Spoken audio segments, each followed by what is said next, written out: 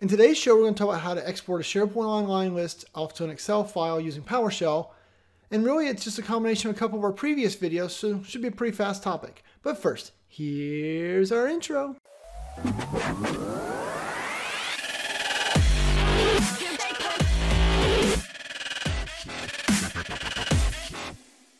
Hi, my name is Shane Young with Bold Zebras. Those guys. And in today's show, we're going to look at how to export a SharePoint Online list to Excel. We're going to do that with a CSV file. We're going to do a hash table, little patterns and practices, PowerShell, kind of mix up a couple of the previous videos into this one topic. And this video is kind of fun because it came from a viewer comment. So one of my previous videos, someone left a comment and said, hey, I need to do X. And I looked at it, and I don't know if it was the turkey hangover or the festive spirit from all my holiday decorations, but I was like, I can do that, and I can do that quick. So we set out to make the video. So let's just switch over to my desktop and check it out. The first thing we'll do is we'll open up the ISE. And so here you can see I have all of our code. I've kind of documented it. And part of the reason for that is if you look down in the description, you can get the PS1 downloaded off one of my websites for free. And so then you have access to all this. You don't have to type it all back in. So the first thing I want to do is I'm going to create a new list. And so we're going to use the PNP commandlets for that. So we'll grab this line and we'll run these 3 lines actually. And so we're going to create a new list called video. It's just a generic list. And then we're going to add a couple fields to it. So we're going to add the color field, and then we're going to add the animal field. Why? Because those are just random things that I made up. And I did show those in a previous video, which is linked below. If you're like, whoa, you're going way too fast, explain that. I've already done it, so we won't do it again. Now what we're going to do is add a bunch of content to our list. And so I'm going to do that with a for loop, right? For I equals 1, I less than or equal to 10, I plus plus. And then each one of those times I'm going to add PNP list item to list video. And the values I'm going to do a little splatting here, but title is my title plus I, so it would be my title 1, my title 2, my title 3, etc. Color, get random, whether it's blue or red, just so I have a little variety. And then for the animal column, get a random animal, whether it's dog, cow, or zebra. And then we have to have the dash content type flag on here because that's part of making add-PNPListItem work. Once again, this was covered in the previous video. So if you're new to this, you're like, whoa, don't worry, there's a video for that you can go watch. Okay, so let's run this and create our 10 items. Okay, so now we've done that. Now what we're going to do is we're going to take advantage of some of the stuff we did in the hash table video. So set my variables, right? I'm going to create a variable called $hash table, and I'm just going to set it to this so it makes it an empty collection.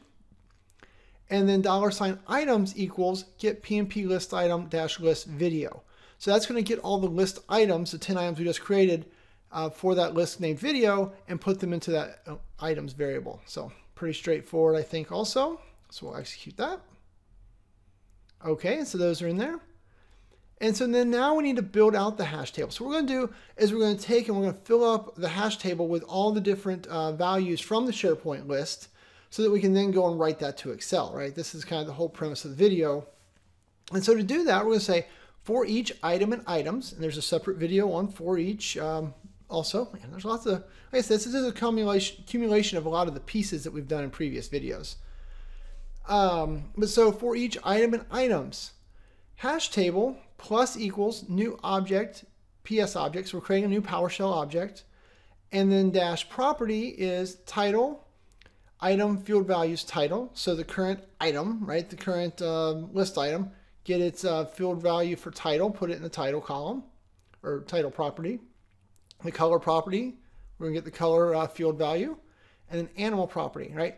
So all we're doing is just grabbing those 3 properties from our SharePoint list and writing them in individual rows into our little hash table there, because then we're going to take that here in a second and write that off to a CSV. So we're just making one variable that's kind of got a duplicate of all of our SharePoint data in it. And so that's going to run, right, in our case 10 times, once for each line. And so then we're going to create a CSV file. Well, I guess we should probably do this part first, huh? Can't skip steps. So let that run. So that put all the stuff in there. Yay. Okay, so then create a CSV file. So what we're going to do is we're going to take $hash table, right? And if you just type that in here, if you're just curious what's in there, there it is. It's just color, title, and animal. So there's one line for each one of the items we created and the appropriate values for them. And so what we're going to do, we're going to say, take that, pipe it over to the select object and say select title, color, and animal. Okay. And then once we've selected all that, we're going to export that to a CSV file named video CSV. And this dash no type information just means don't put any of the extra header information. We just want what we're pushing over. So we can take and run that just like that. And so then now if we type in boom, boom, boom, video CSV, open that up, that'll fire Excel for me. And there you go. I now have an Excel file with each of the items and the color and the animal. So all of the properties from the SharePoint list, right? If we went over here, refresh my browser, there's a list named video, right? The one we just created. And there you go. See, my title 1, color is blue, animal is dog.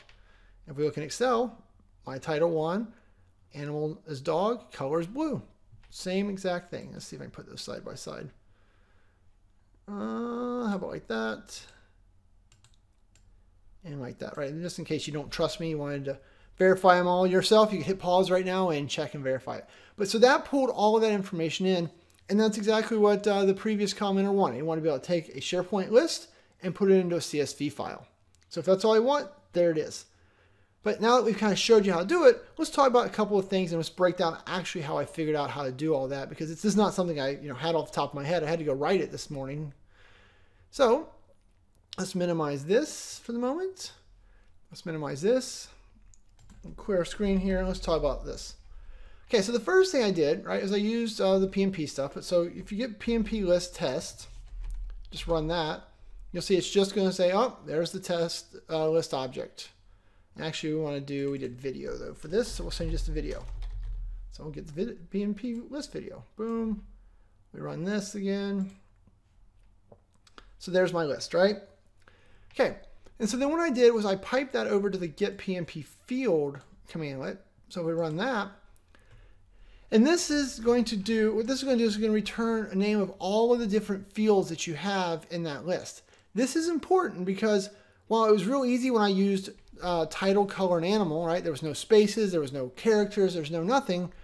You can end up with some weird different values, right? There's color, there's animal, and titles right there. So we go back over to the browser real quick, and we said, oh, I create another column, create a single line of text column, and we'll name it hard. I'll put space in there too, right? So, we've got a space in here, we've got a punctuation mark, a lot of complicated stuff that you can't just be like, oh, I know how that translates. I mean, maybe you do, maybe you're smarter than me. But so now that that's in there, if we rerun this line, we can scroll to the top and then scroll down. So there's the hard question mark. That's the field we just created. And so you can see that that's the internal name. So if you were going to use this field up here in our hash table, for example, you would have said, good on this, right? Hard, that mark, and then equals $item.fieldValues dot, and then you would put in this little guy, right? So copy and paste. And so then that's how you would have specified that much more complicated field inside of your SharePoint list, right? I hate when people want to show you the real easy answers, so I want to make sure you understood the harder one. And if you're like, well, wait, how did you ever figure that out to begin with? Also, that's a fair question because I struggled for first how to figure out where these values were. So what I did is I went ahead and ran this line. So we'll say $items equals Get-PnPListItem. So we'll run that again. Okay, that finished. We'll clear our screen.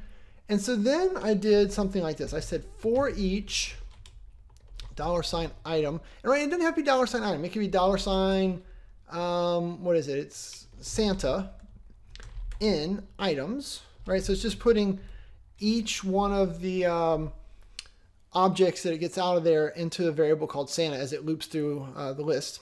And we explained that once again in the ForEach video I did previously. But so here we'll say $Santa. All right, we'll just do this.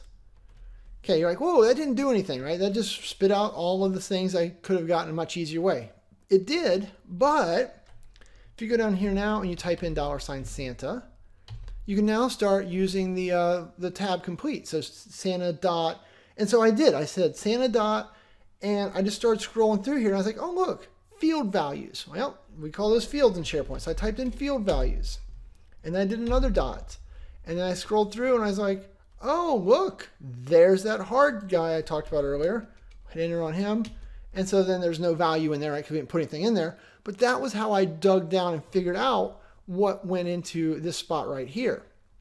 So once again, you know, it's just all about breaking it down into little problems. So I got one of the list items into an object, and then once that was populated, I could use the old autocomplete functionality. So, all right, so I think that's all of the things I wanted to make sure you understood in this video. So hopefully you found that helpful, and you know, it was a pretty fast little video for you. Remember, if I can ever help you, leave me a comment below. What type of videos are you looking for? I'm in the Christmas spirit or the holiday spirit, whatever holiday you celebrate. I'm in that mood right now. So leave comments on the types of videos you want to see. And if they're quick, easy ones like this, I'm happy to do them. If they're really complicated things, I might reach back out to you and say, you know, Bold Zebras has to do like a consulting engagement. I've had some comments turn into those also, but throw it out there. What's the worst I can do? Say, nope, too hard. All right, well, hopefully that helped you, and thanks. Have a great day.